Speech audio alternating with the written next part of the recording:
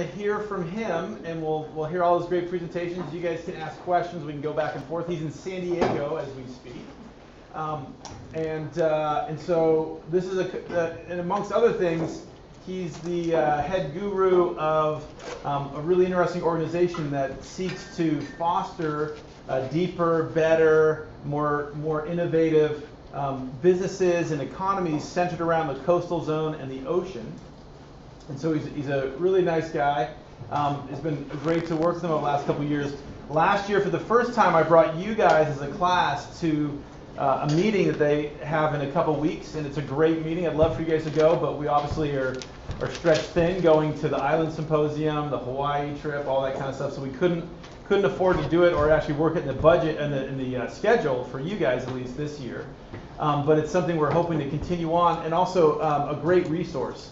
So he'll tell us more about that. But in addition to other stuff, Michael's been advocating for a wider role and an improved perception of our coastal and marine economy, what he calls the blue economy, wider in our society, both in terms of political structures, in terms of educational institutions, this and that.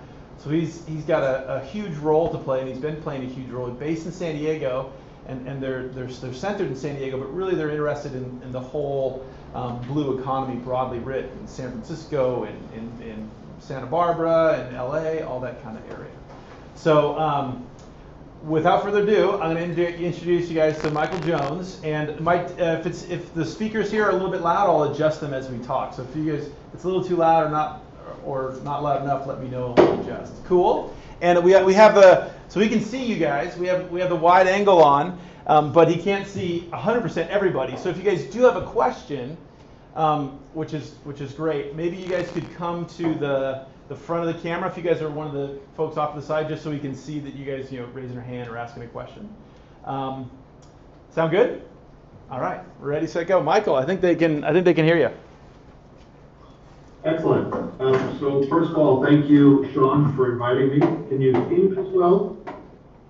You guys okay? Oh, well, I can make you see them. There you go. Now they can see you. All right. So it's great. I wish I could be there physically, but I've got too many meetings going on. So I'm really pleased to have this opportunity. And Sean, thank you for the nice introduction. What I thought I would do is I put an agenda together, but I sent it relatively late to Sean, so I'm going to walk down this. And I broke it up into kind of 6 different parts. One is to talk about the blue economy. How big is it? How is it growing? So you guys can kind of figure out where your future is in the blue economy. I'll talk a little about some of the studies that we've done. And then I'll talk about the Maritime Alliance. So the studies are things that we've done primarily for San Diego, but they have implications for the country as well. So I'll talk about the Maritime Alliance, some of the things that we've gotten published.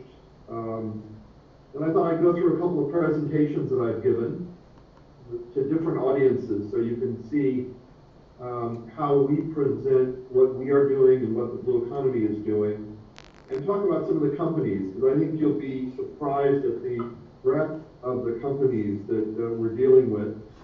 I'll talk a little bit then about national and international outreach. We're working across the United States and around the world.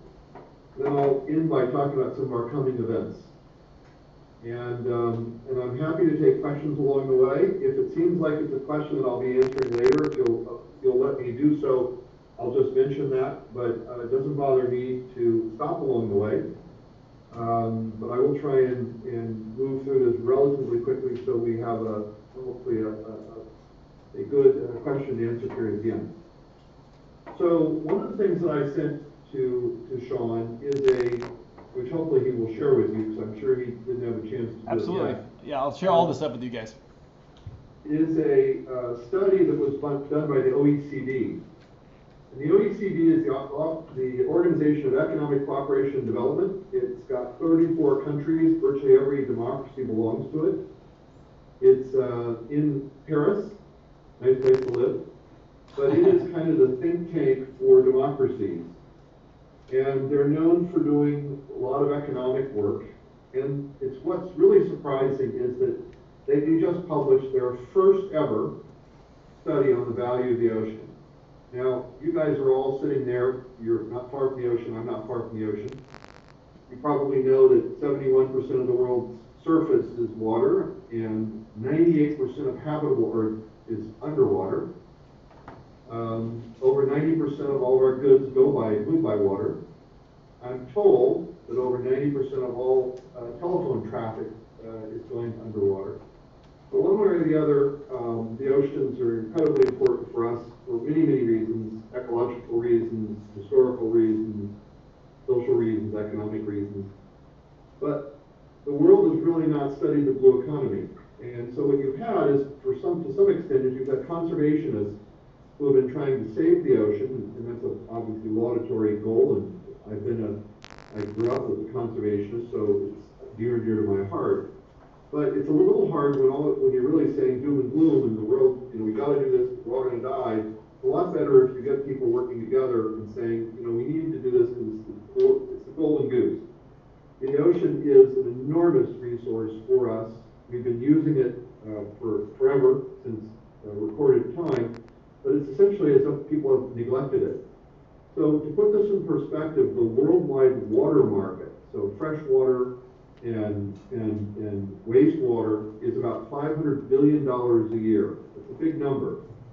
Everybody knows we have a water problem in California and the Southwest. Big numbers. What people didn't realize was that number is dwarfed by the blue economy. So one of the things I sent to Sean is just the executive summary from a report that's called The Ocean Economy in 2030 that was published this year by the OECD, the organization I talked about a few minutes ago. They estimate the annual value of the ocean, the extractive nature of what we're doing, whether it's fishing or oil and gas, many different areas, represents $1.5 trillion a year. So it's over 3 times the size of the water industry. And yet nobody's ever studied it, which is absolutely stunning. Now, when you say something like this to elected officials, I think all of us want to take care of the ocean. Nobody walks in and says, I'm going to go degrade the ocean today. But when you show people that the economic value is incredibly important alongside the conservation nature of it, and the fact that every second breath comes from the ocean, all the things we know about the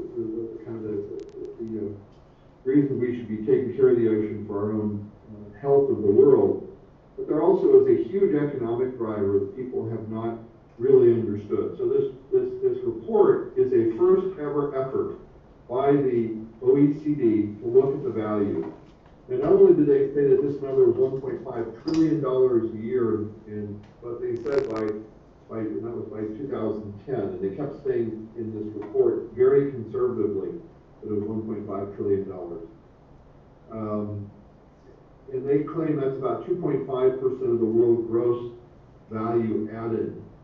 They say by 2030 that will be $3 trillion. Now that's enormous. $3 trillion. That's a lot of money. The whole U.S. economy is about $17 trillion. So we're talking about one of the largest economies in the world, and they keep saying very conservatively because this is their first study, and they recognize there were a number of things that they didn't have the ability, because we don't capture the data. U.S. government, European Union, the United Nations do not capture the size of the blue economy. The next thing I sent to Sean, we were chosen about 2.5 years ago, to do the first ever study for NOAA, National Oceanographic and Atmospheric Administration. Decades ago, they studied the value of weather. We all want to know when there are hurricanes coming. We want to know if bad weather is coming. We want to know too much rain is coming, because all those have implications for crops, for our homes, our lives. But nobody's ever studied the value of what they call the ocean enterprise. Now, isn't that amazing? Here's NOAA, Oceanographic and Atmospheric Administration. They studied the atmospheric side, but they've never studied the ocean side. So we were chosen to be the co-author of the first ever study for the value of ocean observation. Now, this is a subset of a much larger blue economy. And what we found in this study was that there were 410 U.S. companies in 36 states. It wasn't just on the coasts, representing 7 $7 billion of direct revenue. And if you go into economics, people talk about direct economic benefit and then indirect and induced. So indirect means what do the direct people buy stuff from, what services are provided to that company that create a knock-on effect, which is positive. And then the induced is we all go out to the theater, we go to restaurants. So to have the direct impact and then to figure out what the indirect and the induced is extraordinarily important. That hasn't been done in the ocean economy. So we actually did a study, which I'll talk about in a few minutes, to look at that. But this is a whole industry that is essentially hasn't been studied. So while you guys are looking at the work that you do, and you're working with Sean, looking at doing the important work related to conservation and the oceans and doing things the right way, you should also be thinking about the economic value, because if we could show people, again, I'll use the example of the golden goose. Who wants to kill the golden goose? If we show people the value of the ocean, they'll be much more inclined to work together and say, boy, this is really important. So now you get not just Democrats saying, yes, we'll save the ocean, we'll save the world, but you have Republicans that say we've got jobs here as well. And so we bring together, in everything we do, three constituencies: education and academia. Second is policymakers, which is elected officials, it's economic development folks, it's NGOs, it's really anybody that impacts the policy. And the third area is industry. And I'm not saying one is more important than the other. We don't have industry, we don't have jobs, we can't pay the bureaucrats. So they're all really important to make sure that we're doing things the right way. And unfortunately, industry has been left out of many of these discussions. Things like marine spatial planning. Most industries feel very comfortable with it because in the state of California, for example, the planning that was done, the tens of millions of dollars that were spent to look at the territorial waters was used to create marine protected areas, but nothing was really given back to industry. So industry is not very pleased, and around the United States, industry often fights marine spatial planning because they have been a good part of the process. And so we really need to get conservationists, elected officials, industry to come together, and they all have to feel that there's a compromise position where they all can work together. So that's a little bit about the blue economy. The OECD study, the first ever $1.5 trillion in 2010 going to $3 trillion. The NOAA study, the first ever study, saying $7 billion in just one small segment of the blue economy. But that blew the socks off of the Secretary of the Department of Commerce, because they've never done that study before. So the oceans are extraordinarily important, and we're just beginning to understand how important they are. Some of our studies, this is my second real topic area. We did a 2012 economic study, and you can find it online. So it's basically the San Diego Maritime Industry 2012 report. And what we found was there were 46,000 jobs. These were direct jobs again. I mentioned the difference between direct jobs, induced, and direct, indirect, and induced. These were just direct jobs in San Diego County. 46,000 jobs, $14 billion in revenue. And to put that in perspective, NOAA, using U.S. government statistics, says that the U.S. economy, the San Diego blue economy, when they take out maritime recreation, which we don't include in our numbers, was only $1.8 billion. Now we say 14 billion, they say 1.8. That's a factor of over 6. And so now you get into this really interesting situation that we don't know how big something is. It's like taking a trip. If you don't have a map, you can go on a trip, you don't know where you're going. And what's happened is we really don't know how big the ocean economy is. And so we're making decisions about the ocean without having good information. So our study was the first of its kind in the United States. Then subsequently Mississippi did a study. And right now we think Massachusetts is putting money together to do a similar kind of study. So we're really excited about that. We also have been working with the European Union, looking at their studies and others. So that was a 2012 study we did, which NOAA is now looking at our study and trying to figure out how to create a new satellite account within the U.S. government what we call the NEXT codes, North American Industrial Classification System, that was set up 20 years ago when NAFTA was created. And we are arguing, we the Maritime Alliance are arguing, that we need to have other criteria and we need to gather the information that is just lumped together. So robotics is just put under instrumentation. There's no way to know how much money is being spent on maritime robotics, and that's not appropriate. So this economic study, you've got to first do something like that before you can make the case, and we are working with the Department of Commerce and other agencies to try and change the next code so that in the future we'll have a better way of gathering information. In 2014, we did 2 other reports. We did a marine spatial planning report. That was done by University of California, San Diego. I became, Sean will cringe at this, but I became the principal investigator. A group of graduate students at what was then called the International Relations and Pacific Studies School. Had about 6 students that went out, did about 27 interviews with everything from NGOs to industry, and came back and found that if we were to put forward a marine spatial planning process for our region, just our San Diego County, that we could add billions of dollars of economic value to our region. And that's good paying jobs. One of the things we tell politicians is that every blue job is a good job. And that's really important because whether you're talking about historical jobs like stevedores and tugboat operators, they're making, some of them, really good money. One of our members is one of the biggest tugboat companies in San Diego. They start people at 17 bucks an hour, and they've got people making over $100,000 a year and working 6 months a year. And they'll go off and work on a tugboat in Guam or somewhere and come back and they're buying houses and they have great lifestyle. So you got the traditional blue economy, which pays good money, and then you got blue tech, which is robotics and sensors of all kinds, and specialized buoys and underwater communications. And I was the chief financial officer and the second largest shareholder in the world's fastest growing manufacturer of mini ROVs, remotely operated vehicles, which you guys will probably know is a tethered robot. So we were paying people really well, far above minimum wage. So when you look across the blue economy, whether it's traditional blue economy or it's the blue tech that we really focus on, they're good paying jobs. So we did also a supply chain study with 2 companies here, and we found that the induced and indirect jobs were higher with the blue economy or with blue tech than any other industry.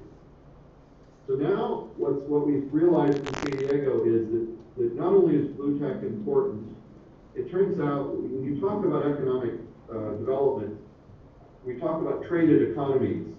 And in San Diego County, we have what's called 3 traded economies. One is tourism, which is our largest economy. The second is defense, which is our second largest economy. And the third is the innovation economy. And innovation is biotech and telecom and clean tech and beer tech and sports tech and blue tech. And when that study was done, for the first time, politicians realized that the largest innovation economy in San Diego County is the blue economy. And until our study in 2012, although we are a city built around a port and built around the Navy, nobody ever studied the size of the blue economy.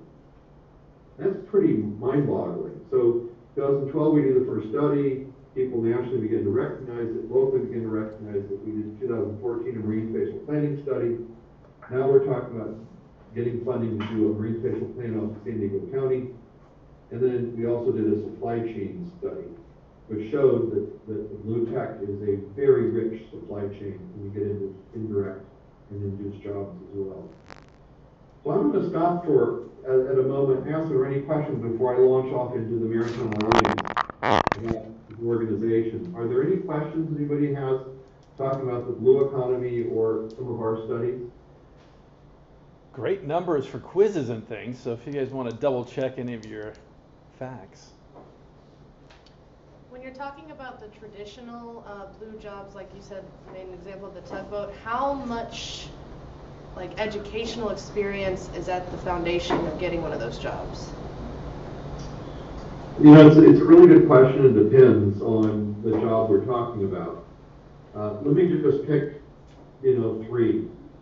If you're a stevedore, the union is what really is driving it. It's not your education level.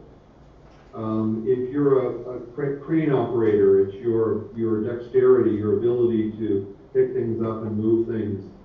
You can't be dumb. You got to be able to read, but it's not college education. Tugboat, operators.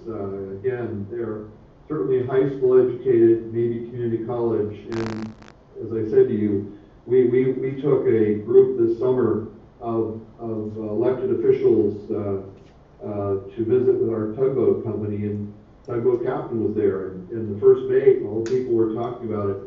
And most of them are high school, at best, community college educated, and they're making certainly the kind of people that are given the responsibility to take a multi-million-dollar tug out to Guam to do work, or that same company is helping SpaceX, and you probably know SpaceX is a private space transportation company.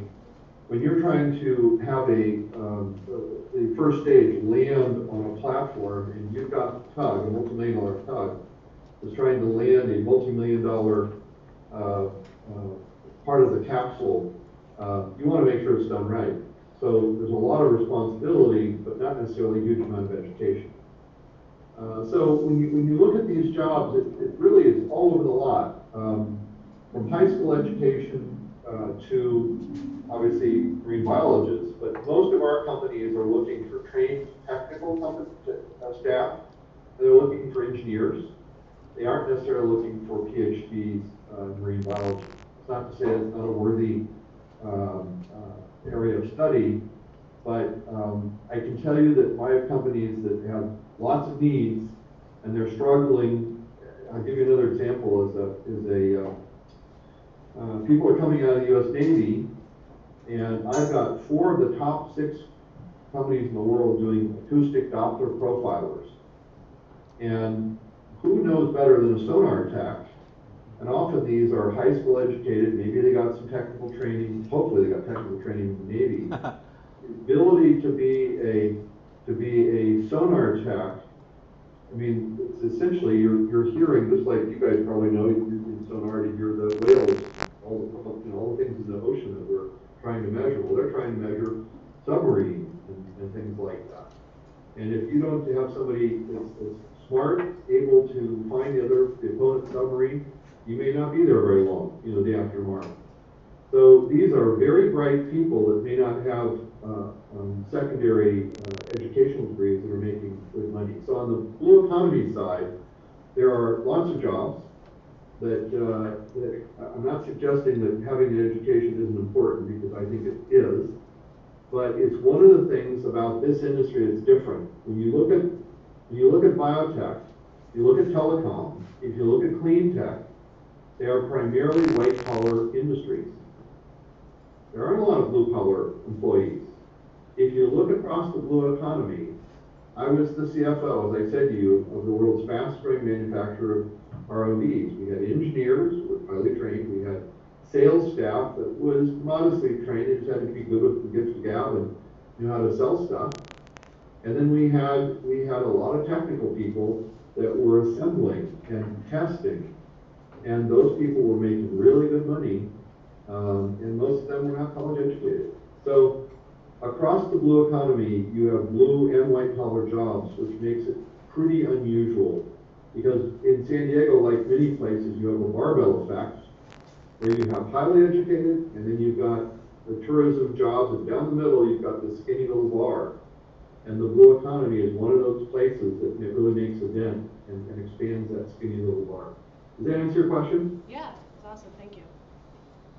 Yeah, now I would just add to that right sizing, right? So right sizing your education for the kind of job you're looking for, and just like Michael was saying, sometimes if you have a PhD or a master's degree, sometimes that makes you um, less desirable for certain positions. You know, generally better to have more education, but this is a sector where I think you guys could do very well, and other folks can do very well, and our recent graduates have done very well because of those needs. I think that's absolutely right. Sean hit it right on the head. I'll give you another example. One of our member companies is a company called Training Resources Limited, and they train merchant mariners. They're a for-profit organization. They're one of the largest 5 in the United States. They have some pretty crappy facilities with some really good equipment inside it, and they're about ready to move to a state-of-the-art new facility. They've given over 8,000 programs. Now, many of those are knock-on where you're Coast Guard approved and you got to go back for ongoing education, continuing education. But they have trained people from South San Diego, from Imperial Beach, which is one of the poorest areas we have, poorest cities we have. And they're going off after training and getting $40,000, $50,000, $60,000, and they have 100% placement rate. 100% placement rate, because there are so many jobs open among merchant mariners. I personally don't want to be a merchant mariner because it means going out for long periods of time. But I can tell you that Cal Maritime, which is one of the CSU campuses, there's about 1,200 students, has 100% placement. And their people go into both the Maritime Academy, they go off and sail, but they also, if they're so well trained, they'll go in to work on buildings, the boilers and things in buildings. We have another one of our members is National University. They have a polytechnic. They teach people to be technical divers, and they teach hyperbaric chamber skills and things like that. They have 100% placement. So these are specialized industry niches where you get really great jobs. It's just that we swung probably too far in one direction, which was, getting a college education, getting a graduate degree was the only way to get a job. And I'm here to tell you that's not the only way to get a job. That's not to say it's not extraordinarily valuable, because it's true that people with higher education typically will get a better paid job. But there are jobs all across the spectrum in the blue economy, and we don't see those going away. All right, so if that's okay, I'm going to move on then. So we have 2 nonprofits, and again, this is something I sent to Sean. We have a 2-page flyer if you want to know more about us. One page is we're a 501c3, which is an educational nonprofit. And we started something called Ocean STEM. We want to get young people interested, young kids interested in the oceans. Nothing we think gets kids more interested than the ocean. We had some posters done for us pro bono by the guys who branded Starbucks and Disney stores. Pretty cool guys. And they did some amazing posters. And so we gave away last year, hopefully Sean. Yeah, I have some. We have some in the lab, yeah. In the other lab. In the other lab. Those posters. Yep, they're awesome. And one of the problems is there is no place today, and it's one thing we hope to get the money to work on. There is no place today to send young people to know all the jobs that exist in the ocean. Harder to imagine, but there is no place that has yet been developed to show the jobs across the ocean. So we want to work with universities to help us do interviews of professionals, and we have on our roadmap to really work on that. But from the 3 things that our 501c3, our educational nonprofit, do is we focus on education, and then this thing called Ocean STEM, so workforce development. The second area is research. I talked about 3 studies we've done. And the third area is community outreach. So we helped start the first fisherman direct-to-public market in California. It turns out that we know about farmers markets, but there has been no legal way to have a fisherman's market. It's been a gray area. And so we were able to convince working with Port of San Diego and the county supervisors, we created a dockside market. Now, there are other dockside markets, but to bring it onto the dock, start filleting, selling not the whole fish, but parts of fish, has been a gray area that nobody's ever done it before. And even Pike's Market, which many people have been to Seattle, and they say, oh, they've been in Seattle. It's not true. That's actually part of a restaurant. And so that fishing, that whole fishing fillet and throwing the fish around, all that show that they do, that's all part essentially of a restaurant. That's how they got that approved. So the state of California, probably one of the few things that's ever been unanimously approved, the Assembly, the Senate passed a law essentially establishing fresh fish markets in the state of California. And that started with us. So those are the three things that our 501c3 does. Then we have a 501c6, which is an industry association. And the industry association also does three things. It promotes economic development. It works on what we call business ecosystem development. So we're trying to get people educated, aware of what's going on in this economy. And the third area is national and international outreach, which I'll talk about in a few minutes.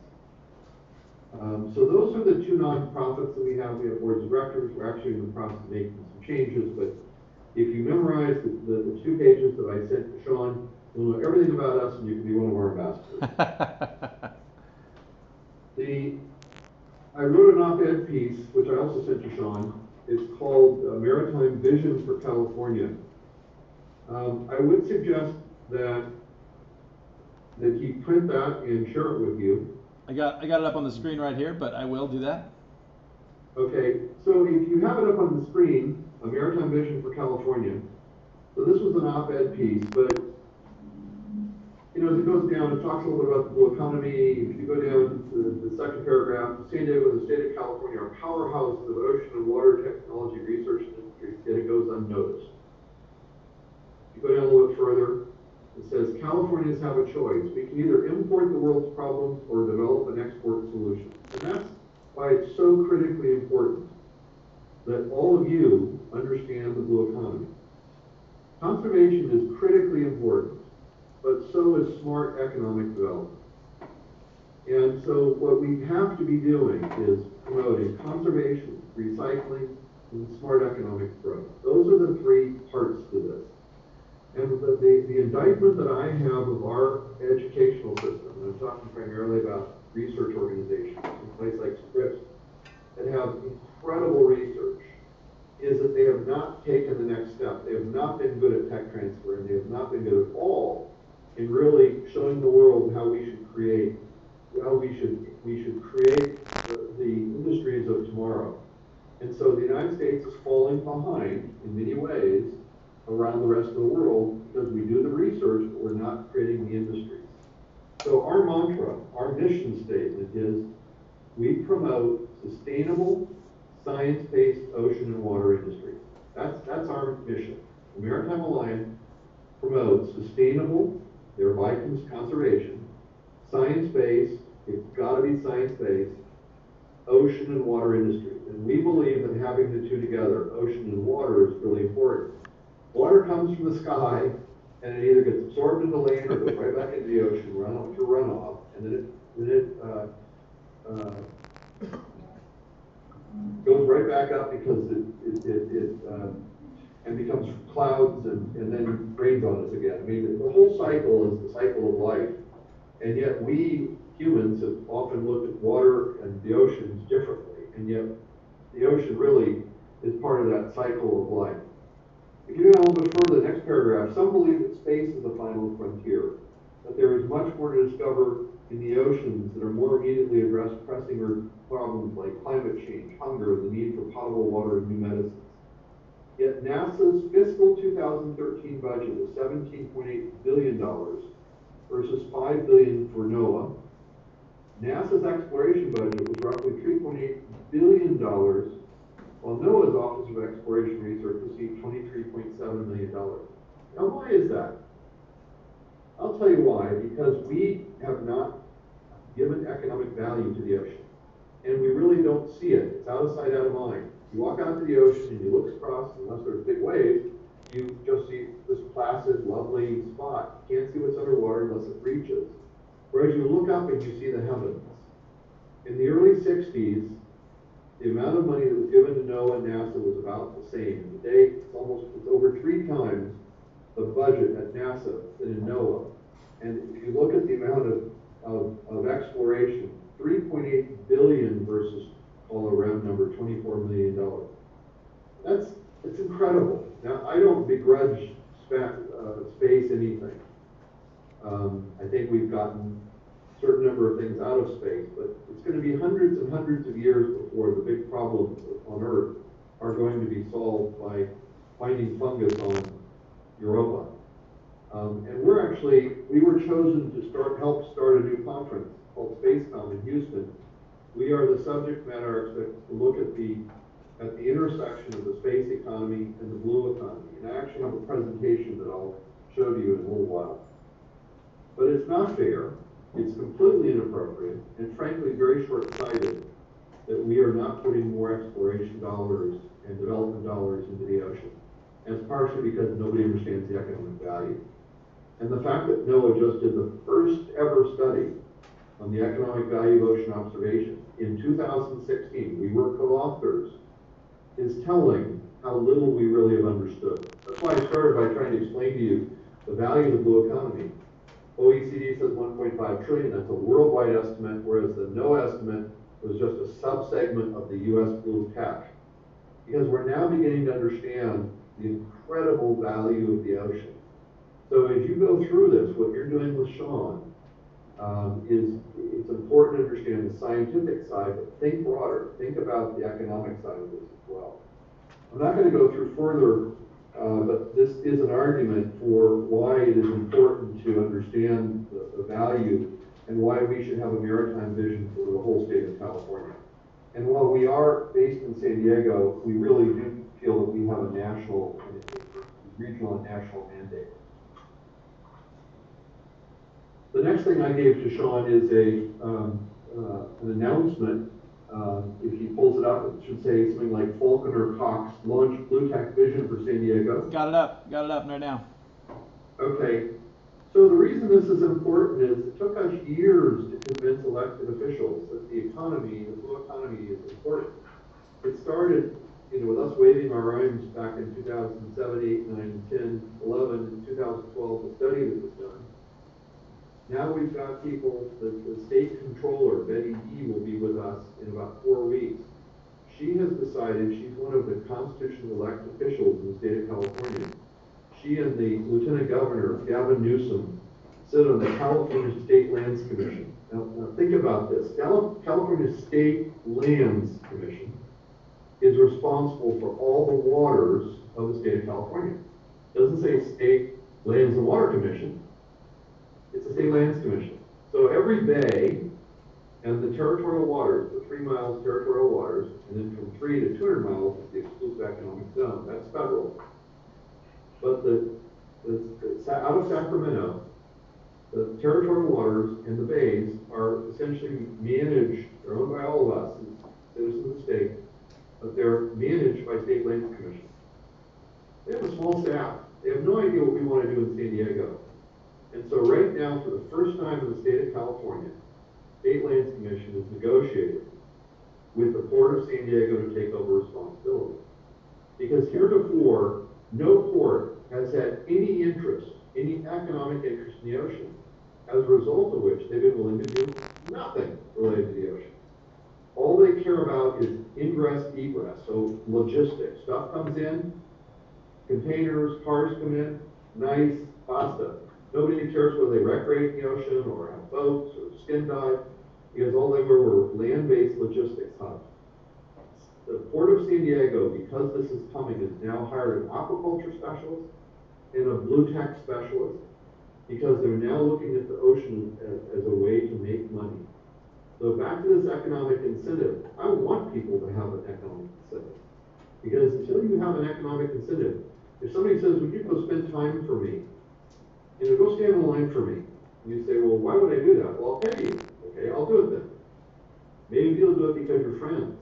But world makes, I assume that you're paying something to go to college. Well, you get paid something when you work. And so we want industry and actors like the Port of San Diego and ports across the state and ports around the country to have an economic reason to think about the value of the ocean. And so we have impacted California State Lands Commission. And on the board of California State Lands Commission is Betty E., who is the controller, who's going to be one of our speakers in November. And also the Lieutenant Governor, Gavin Newsom, who is, some would say, the odds-on favorite to become the new governor after Jerry Brown. He, if you were to go onto our website, onto our YouTube site, we have a blue text YouTube site, and there's a 20-minute video of my executive director, Greg Murphy, talking to State Lands Commission this past December, 10 months ago. As a result of that, State Lands Commission put a blue economy paragraph and goal into their new 5-year plan. If we hadn't done all the things that we've done up to this point, they would realize blue economy mattered. And they wouldn't be saying that for them, they need to be thinking about the blue economy. So now you have them saying the blue economy is important. And Betty E. has agreed to sit on a panel of elected officials that she'll be with us on November 9th, which is the day after Election Day. And then that evening, she's going to be a featured speaker. Now, she doesn't know a hell of a lot about the ocean, but she's going to talk about how important the blue economy is. So we have to educate at every level, San Diego, state level, federal level, and internationally about the value of the blue economy and the work that you guys are going to go off and do. And that's why I think it's very important that I show you this, because this was in 2015. This is Kevin Faulkner is the mayor of San Diego. Supervisor Greg Cox is one of our 5 county supervisors. And they together launched the Blue Tech Vision for San Diego. Now, it's the first in the United States, it's the first we know in the world, but that's not the point. The point is that we're trying to be a model for other people, that other people need to understand the value of the blue economy and blue tech. And anywhere you guys go and work, anywhere, you should be thinking about the value of the blue economy and blue tech. This happens to be the announcement by these people, and it regurgitates some of the 2012 material, but it also calls for the establishment of a blue tech incubator, and we are in the process of trying to create one. Halifax, Nova Scotia, Canada's creating one. Toulon, France is creating a blue tech incubator. And Cork, Ireland has created the first that we know in the world. And we will be linking all of those. So when we have companies in our blue tech incubator, they won't be by themselves. Not only will they have the San Diego's Petri dish, and the relations we have with the Navy and university, with CSU system, with the UC system, with people like Betty E. at the state level, but they'll also have access to other incubators in other countries. So you begin to see how a mosaic is being developed, or a fabric is being woven that is local, it's state, it's federal, and it's international. We have a Blue Tech YouTube channel. If you just write that down, Blue Tech YouTube channel, you can go there. We've got probably about a dozen different videos. They range from 2 minutes to 20 minutes. Actually, we have one that I think is an hour and a half or 2 hours, but that was something I put on at Johns Hopkins University School of Advanced International Studies in Washington, D.C., where we were talking about the blue economy and policy. One of the things that's on there, and several of your former classmates, there's a video of our Blue Economy Workforce Tomorrow Day, and Sean was there with a class, and you may recognize some of the people that were videotaped. This was last year. This is last year's class. Last year's class. Okay. Well, and what you'll see is them saying, I had no idea. I had no idea what the economy was. I had no idea that there were these kinds of companies. Because what we do is we run that as day 2, track 2 of day 2 of our summit. So we have exhibitors, we have we have HR people there from companies, and we have executives that are speakers that come and you hang out over drinks together. I mean, when I say drinks, have a Coca-Cola during the day and then drinks at night. Age appropriate. Age appropriate. Appropriate. But I mean, Sean was nice enough to provide a testimonial.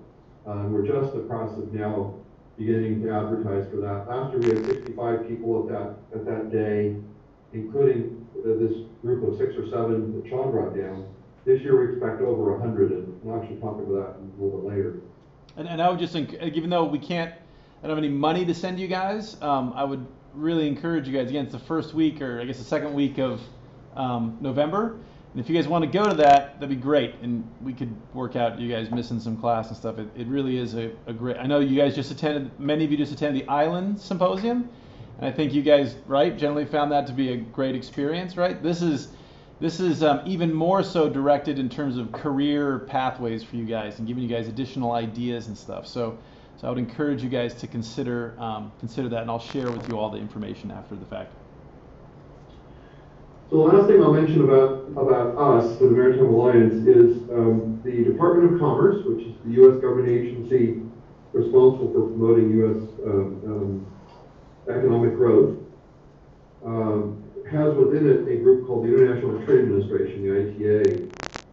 And we applied for and received the first ever maritime technology export program for the United States. And it's not a huge amount of money given the size of the United States, $297,000.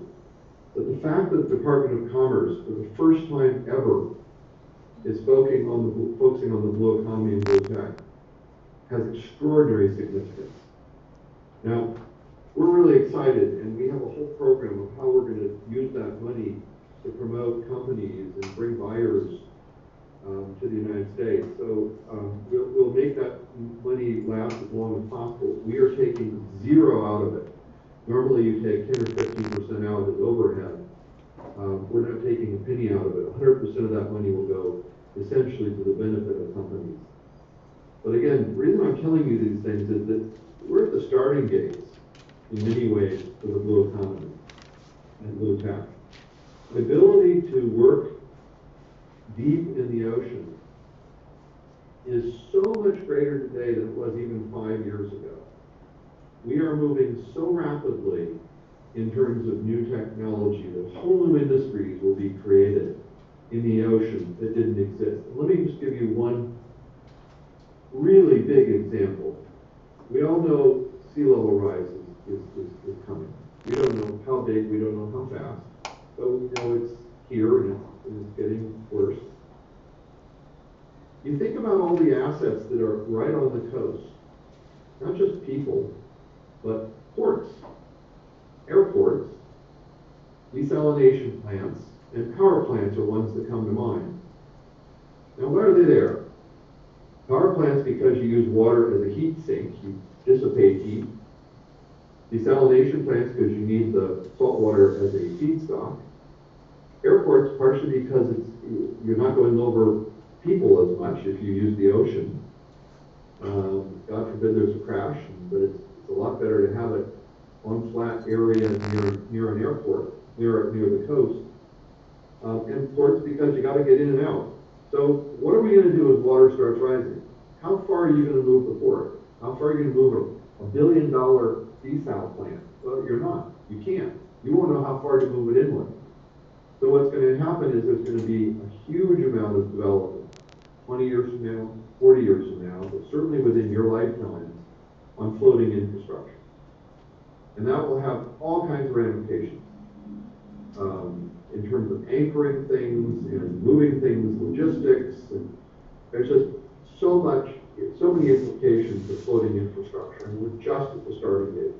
We've been working for about 7 years at More National Laboratories on their concept of a huge new floating port.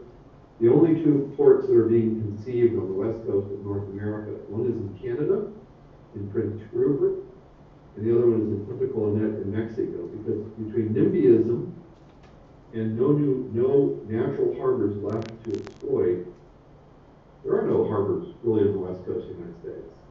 And what's happening is quite the opposite. You have mega trends like bigger and bigger ships, which means a smaller and smaller number of ports are going to be able to accommodate them, which means we create a higher and higher economic risk, homeland security risk, bottleneck risk, than if we have hundreds of ports. The United States actually has about 250 meaningful commercial ports, but it's going to probably end up having about 10 ports that are big enough to take these massive new ships.